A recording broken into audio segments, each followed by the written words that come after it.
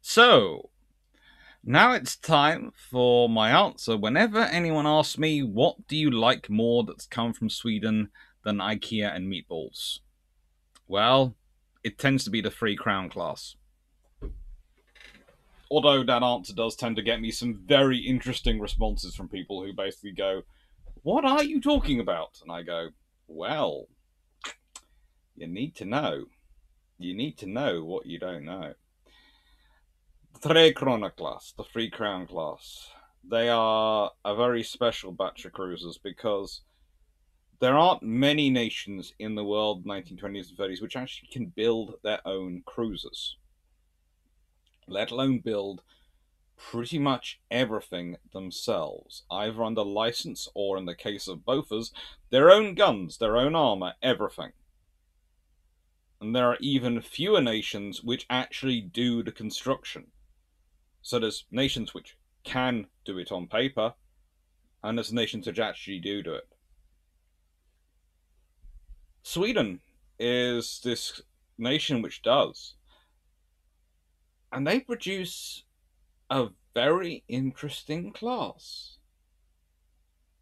They produce something which, honestly, no one else had done. I don't. How do I just put this? It's one of the interesting things. I like the class. I like the effort they put into it. I like the quality they produce from it. I'm not sure I agree with the layout, but I do understand their thought process. And I understand why they structured it the way they have, especially when you're considering if you shift weight around in your hull, you make a ship which is slightly better at getting through ice. And I do think that is a factor in their design and construction of these ships. They're really quite cool, and they're really quite different. And they have 7 6-inch guns. 7. They have a triple turret forward and 2 twins aft. They're distinctive to look at. They have most of their engines and machinery quite far forward. They are a 2-shafted design, but, 4-drum boilers as well. Not 3-drum boilers, 4-drum boilers. They are pushing the envelope of steam power when everyone else is starting to look beyond steam. They're already starting to think about what comes next. What's going to be the power system, the drive of the future at this point? And the Swedes go, yeah, but we can produce this really, really well. As the fact is also that their guns they are armed with, the Bofors 152mm or 15.2 centimeter cannon, were originally designed for the 7 Provincial class. But we'll get on to that, of the Dutch. So, these vessels displaced 7,500 tons standard, 9,348 tons fully loaded, so they are well within the treaty limits. They are not a big cruiser at all. But still, 7 6-inch guns. Length 174 meters between the perpendiculars, 182 meters overall. Gives them quite a protruding bow, an Atlantic bow, and a decent sized stern. Beam 16.45 meters, and a draft of 5.94 meters, which is quite shallow in a way, but still fairly deep from what you'd expect for a Swedish vessel operating in the Baltic, especially if you're thinking about it being something which is key to operating the Baltic. And you also have to think about where they're coming from, because what the Swedes are really building these cruisers for is they're starting at the beginning of World War II. They've been debating this for a while. They decided that their current generation of defense ships, coastal defense battleships, are not good enough. What they need are 3 cruiser-led task forces, one involving the other cruiser I've talked about before, which was a seaplane cruiser.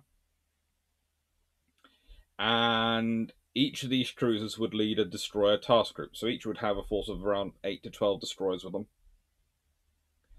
And these three task groups would be the cornerstone of their maritime defense, along with fortifications and other strong positions built around the coast. And they start off building them. And they keep the building going through World War II, but they don't actually complete them until after World War II. As built, they have 7 152mm 6-inch guns, 24mm guns, and 7 25mm guns. Of course, being Bofors, they have Bofors 40mm and Bofors 25mm, and Bofors 152mm, and yeah, the fact that Bofors is now owned by BAE kind of tells you where the 57mm and the 40mm that currently BAE keeps selling around the world come from.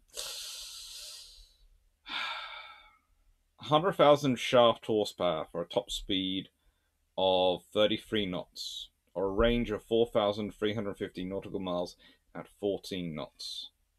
That's cool. That's good for what they're needed to do. 70mm belt, a 30mm deck armor on the upper and main. So they have 2 strips, 30mm armor, 2 decks. Turrets between 50 and 127mm of armor. A conning tower 20 to 25mm. I suppose that's splinter protection. Honestly, I'm not sure of that. As you all know from watching my videos, I'm not quite sure about the whole idea of having a conning tower, but I can understand at the time that is what they want. They want a conning tower, and so they have one. From 1958, Götze the second of the class, is armed with 57mm. They replace some of the 40mm guns, and the 40mm guns replace, well, some of the 40mm guns get replaced by new 40mm guns, and some of the 25mm guns get replaced by 40mm guns. But they still retain the 6 torpedo tubes. Bofors. They are, in many ways, the secret to why Sweden stays independent. There is a thing that if you want to invade somewhere, there are 2 countries in this world that you do not invade, despite how small and, theoretically their populations are easy to overcome are. One of them is Switzerland, because their population is diehard, filled into mountains, and all of them have guns. They literally all have guns. I love the Swiss, but they all have guns. And those mountains are a good place to lose troops. And you will find yourself fighting locals who know their routes very well and are armed. And in the end, what do you get?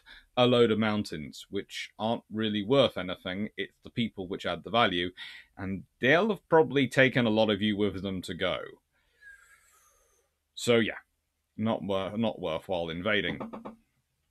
Which is why empires tend to use economic means of coercion to try and bring the Swiss to heel.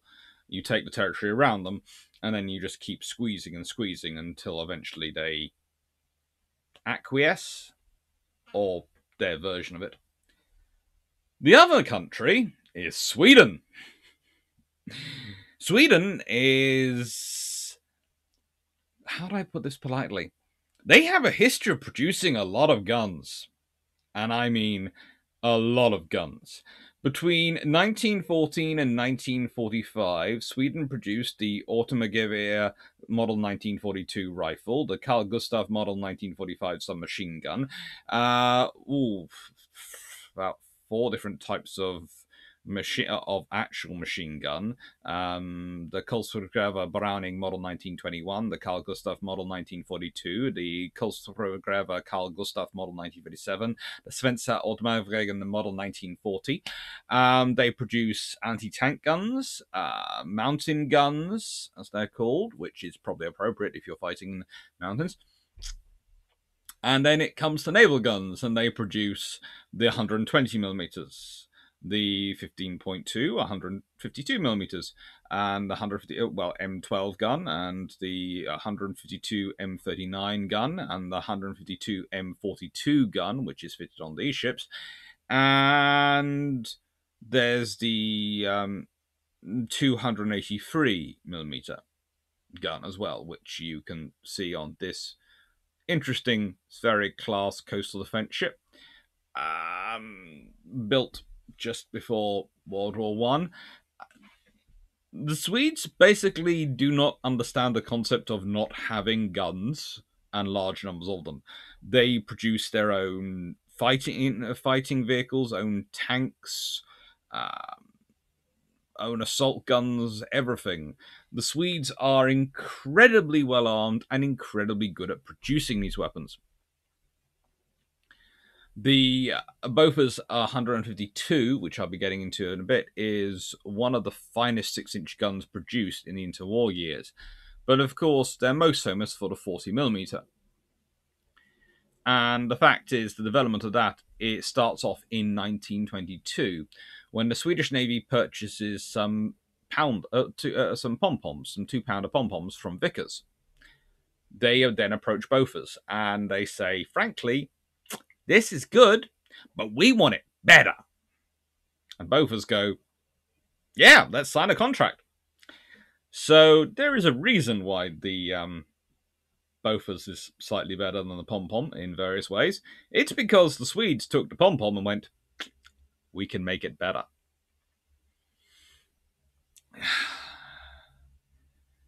And they just keep working on it. But no, the 152mm, well, it was designed for the Tre Kronor and the Dutch, the 7 Provinciën class. Pretty much the 7 Provinciën, these pretties, were the funders for it. It was critical for their development and critical for what they were going to be using it for. And for many years, this gun, and especially on this vessel, which was the Almirante Grau, which was previously, of course, the Reuter, the 7 Provinciën class cruiser, were the largest naval guns still in active service. In fact, they were the largest ones in service prior to the commissioning of USS Zumwalt, with its 155mm gun. So for many years, the largest, the only 6-inch guns still in service, the largest naval guns still in service around the world, were Bofors 152mm Cannon M42s that originally were given to the Dutch. It's designed, finished design in 1942, and that's the version we tend to talk about. Its barrel length was 8.05 meters long. Its shell weighs in at 45 kilograms. It has an elevation, in standard of its gun mounts, of between -10 to +60 degrees. Rate of fire, 12 to 15 shots per minute. And a maximum firing range of 26,000 meters, or 28,400 yards. It has served with the Swedish Navy, the Royal Netherlands Navy, the Chilean Navy, and the Peruvian Navy. It served with the Chilean Navy because the Chileans bought the Tre Kronor Class off the Swedes when they finished using them. 30 of the guns were built.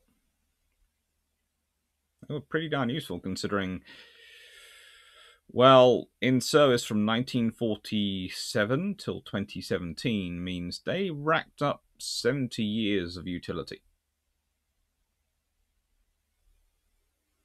70 years of service. That's barrel life. That is barrel life. So, this is the Tre Kronor. Now, the Swedes had watched their allies be invaded. And when I say allies, there was an interesting relationship between them and Norway. There wasn't an alliance across the Scandinavian nations. It probably would have been sensible if there had been. But it would have meant that the Swedes and Norwegians would probably have been drawn into the Winter War, fighting on Finland's side versus Russia. It would have also meant that the Norwegians would have had, possibly the Danish would have been part of it as well, which could have led to an interesting result with the German invasion. It might have led to Norway being actually alert and on full mobilization when the Germans arrived. And it's honestly the only chance they would have had for remaining neutral is if there had been such a defensive alliance. But there wasn't. However, the Swedes were very much awake and watching what was going on. And so in 1940, even though war was going on, they started looking around and deciding what to do. And they made up their mind pretty quickly that they decided to build 3 cruisers. Eventually, they go with 2 and using their seaplane cruiser for the 3rd squadron, but, they start off with 3 cruisers, that's the idea. The political debate lasts until 1943, and it's one of those interesting debates where I have seen some people try and write it off as the factions debating mostly being the progenitors and products of outside influences, but actually, when I look at the actual debate and I look at the English translations of the debates, it seems to be mostly a very thorough, very in-depth defense debate.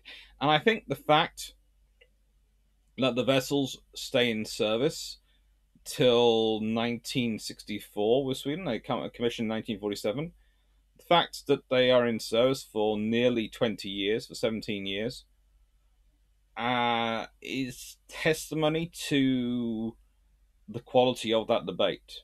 They made up their mind with firm rigor. I would also say that actually having such a long debate, when you're considering it's going to be critical to your defense, in the middle of a war, when you're surrounded by powers who keep bashing into each other, is one of 3 things. It's either a complete lack of understanding of the strategic situation, which from the quality of the debate, I don't think it is. 2, it's a complete product of hubris. Or 3, it's a complete product of security, because you have a lot of very sharp, pointy things, and no one really wants to come and mess with you, because you are the living embodiment of a porcupine which can actually throw its needles. I'd say it's the latter, looking at Sweden at the time. Tre Kronor has a bit of an interesting experience. Between 47 and 48, her captain is Erik af Klint. And between 49 and 51, it's Erik Fröberg. 54 to in 1954, it's Harry Bong. In 1954 to 55, it's Magnus Stark. 1955 to 56, it's Ack Lindemann. And 56 to 57, it's Magnus Hammer. And 57 to 58, it's Anders Nielsen. Which is interesting because quite a lot of these officers end up pretty darn senior. Erik af Klint ends up as Vice Admiral and Chief of the Coastal Fleet and Commanding Officer of the Naval Command East and Head of Section 2 of Defence. We'll go quickly back there. Harry Bong ends up, well, as a pretty darn senior officer wandering around, in Commanding Officer of the Gothenburg Squadron and of the Karlskrona Naval Training Schools. Ack Lindemann ends up as a full admiral and acting Chief of Naval Staff from 1960 to 61 and Chief of the Navy from 61 to 70.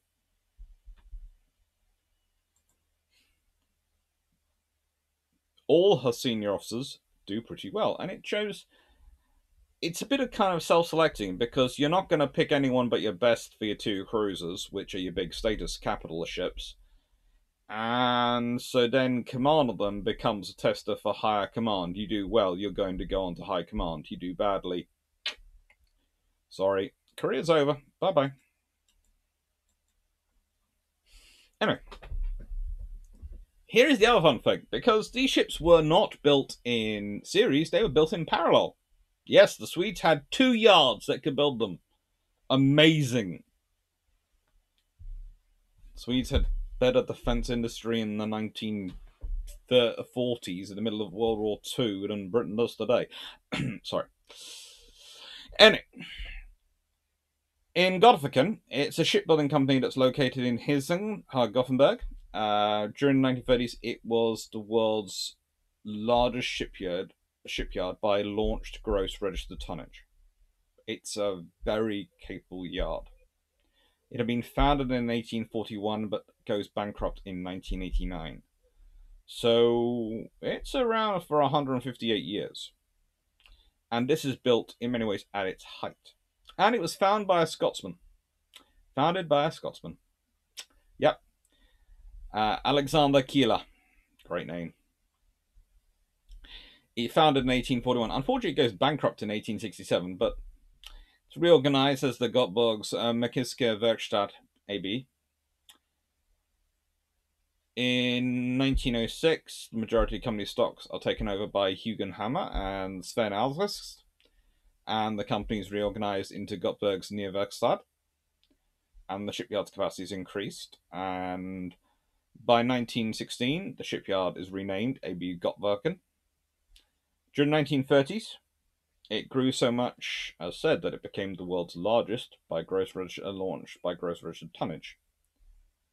By 1950, they built a completely new shipyard at Arendal, which is also Gothenburg. And when the shipyard was completed in 1963, it was unique because most of the building was done indoors. The old shipyard, the City Varat, closed down in 1968.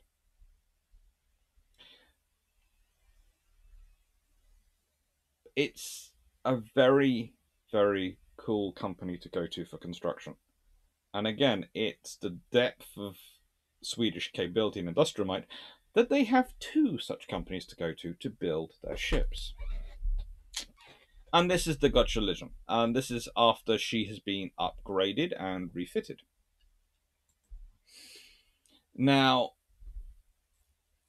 these are the 2 largest ships to ever serve in the Royal Swedish Navy.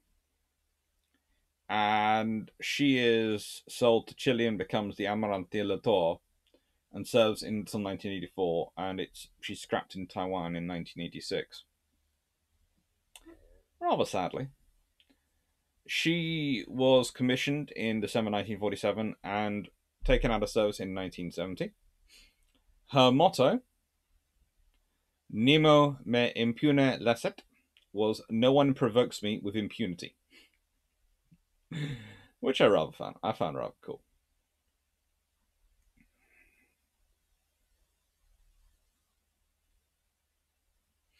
She has an interesting history, and she provided a lot of service for the Swedish Navy. She provided a lot of presence for them. It's one of the things which is often forgotten about Sweden is that when they, like Norway, have a large merchant fleet going around the world, you need to occasionally have a presence going around the world to go, hello, we're here. Especially in this period, and when sort of there isn't a global policeman. It's one of those things we often talk about NATO nations depending upon US for their global presence and their global security. But it's a lot more than that. A global hegemon of maritime power, a global maritime hegemon, is pretty much responsible for everyone in the world who doesn't have that kind of reach. Everyone needs good links with them in order to look after their maritime power. Otherwise, there's no point in you having merchant ships which are flagged as merchant ships. Because if you can't depend upon the hegemon to protect your trade and allow your merchant ships to go through and secure them from pirates, well, you have to do that yourself. If you can't do that yourself and you can't depend on a hegemon, you can't have trade. Now, as they always say, God helps best those who help themselves, is the old proverb, and it's very true. But also, There is a saying: allies help best, and friendships work best when it's a bit more of a two-way street. So having these cruisers sailing around the world with their 752mm guns in three turrets was Sweden's way of being a presence, of helping themselves, helping others, and in return earning the help of those others. It's also a nice way of showing off their wares. Nothing shows off Bofors and your production of sharp, pointy steel things, as well as having something turn up which looks like a floating exhibit of them. Well maintained, highly skilled, very polished crew, very capable, and a beautiful ship which is armed to the teeth. It looks good. It really does. And she was, of course, was built. Well, the Gotcha Lion was built at Eriksberg Mackenzie Werkstad, which is another company based in Gothenburg. It founded in 1850 by Christian Bachmann, and named Eriksberg Metal Erk Tackensguteri, which I'm probably absolutely mauling because my Swedish is terrible. And please let me take this moment to apologize to my Swedish friend Anna. I'm sorry. You tried your best. Thank you for all your help. I apologize now. It's the easiest way. When I next do Portuguese, I have a friend I have to publicly apologize to. Anyway, um, they just kept building themselves up, and they're one of these yards which just keeps growing. In the beginning of the 1860s and 90s, the shipyard was the smallest of the three that exist in Gothenburg, and its production was based on passenger ships, steam cutters, towboats, Denmark, Norway, Finland. Basically, they concentrated on Scandinavia, and ferries for Stockholm's own public transportation system. In 1915, though, they undergo massive developments. It's almost as if, while there's a world war going on, the Swedes go, right, and we're going to make sure there's a lot of investment going on in our construction capability in case we need to get involved in anything. And this is also linked to takeover of the corporation stocks by Dan Bronstrom, who's quite an interesting character in Swedish history. He was the naval minister from 1914 to 1917. So, yes. Can't think why he was taking over a shipyard. And they keep building. And so by the time it comes to the Second World War, they have an unprecedented profitability, repairing war-damaged tonnage and replacing tonnage lost for Swedish and Norwegian shipping companies. This was enhanced by the favorable wartime windfall taxes introduced during the war. Most of these profits were reinvested in shipping and industrial investments of the Bronstrom Group, and this continued to Bronstrom and the yard becoming one of the country's richest in the 1960s. And this is the yard which builds one of your cruisers.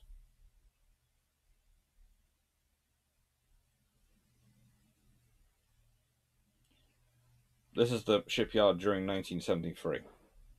Looks pretty busy. They did have some issues in the 1960s thanks to competition with the Japanese shipbuilding industry. But they had produced already for Sweden a lot of very valuable units. This is the point, though. Sweden has the industry. They are able to build their own guns. They're able to source their own iron ore. They're able to make their own steel, make their own armor. They are able to do everything themselves. This is why they are such a dangerous small nation to take on, because, as I said, they're a porcupine which can throw their needles and replace them.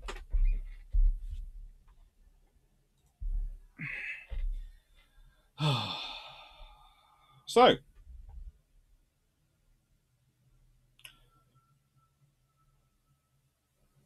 like these cruisers. I like them for what they represent. I like them for the investment on naval and maritime power that they show and the capabilities they provide Sweden with.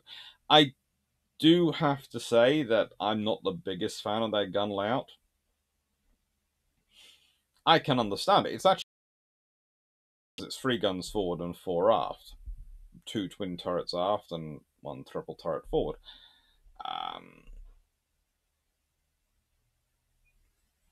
They're sort of they didn't make it completely bad by making it completely R-centric, and they didn't try and put a quadruple turret forward, which would have been interesting. I do like some of the earlier designs better, which have 2 twin turrets forward. I think that might have been sensible. I also think if you're going to build a triple turret design, then going for 2 triples forward and 1 triple aft would have probably been more my particular professional opinion. But I can understand why they're structured the way they are. I also think it provides a bit of an interesting capability, because with 3 guns forward, that means if they're leading their destroyers into attack, they can concentrate and aim their fire quite happily to support those destroyers without turning broadside on. And then if they're covering the destroyers' withdrawal after they've done their torpedo run, well, they've now got 4 guns pointing aft and 2 turrets, so they can engage multiple targets theoretically. Well, at least 2. So, yeah, I can see where the design fits into their operational strategic plan and their tactical doctrine. It's not how I do it, but I can understand how they're doing it, and I can see the logic behind it. They're also very well armed air defense-wise. These ships are certainly not going to be something which would be easy for enemy aircraft to engage and deal with at any point. The fact that they are so slow to build because the Swedes keep improving their defenses and keep modifying and incorporating the latest war experiences from their observations into them makes them a rather slow build. But there again, if they've been around earlier in the war, one does wonder if some of the other major powers around the Baltic might have felt a need to try and put some pressure on Sweden to either throw their lot in with them or to give them over to them. Because these cruisers would have been incredibly useful for the Germans if they're trying to send out their capital ships, and they would have been pretty darn useful for the Soviets as well. I don't think either would have succeeded. I think all they'd have done is, if they'd been the Germans, they'd have found they suddenly lost control of a large chunk of Norway because the locals combined with the Swedish deciding to come in would have probably seen that most of northern and central Norway falls quickly, no matter what German garrison is there, because, again, Swedes have a lot of firepower and can move in snow very well, thank you very much. And if it had been the Soviets, I think they'd have probably gone, yeah, you can come at us when you finish getting through Finland and Germany. Sort of the case of, do you really want to add us to your problems as well?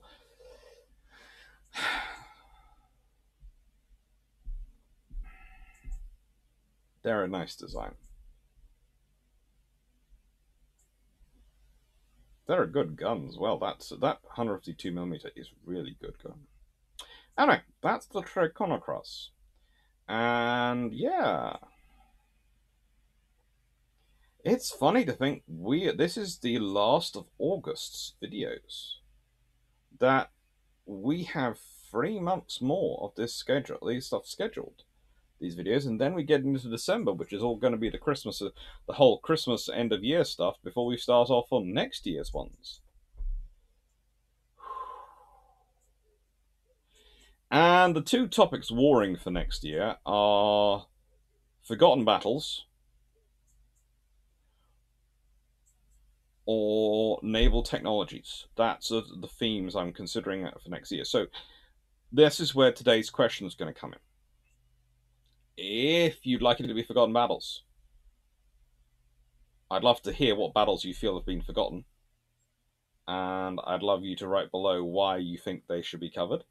Also, please put what month and year they come from so I can hunt them down, because some forgotten battles are forgotten battles because there are about 4 other battles which had the same name, and one of those is really famous, and the others just don't get any attention because the other one's really famous. And if it's technologies you prefer, what technologies would you like me to cover next year? Fine. Thank you very much for watching. Hope you enjoyed, and have a nice day. Take care.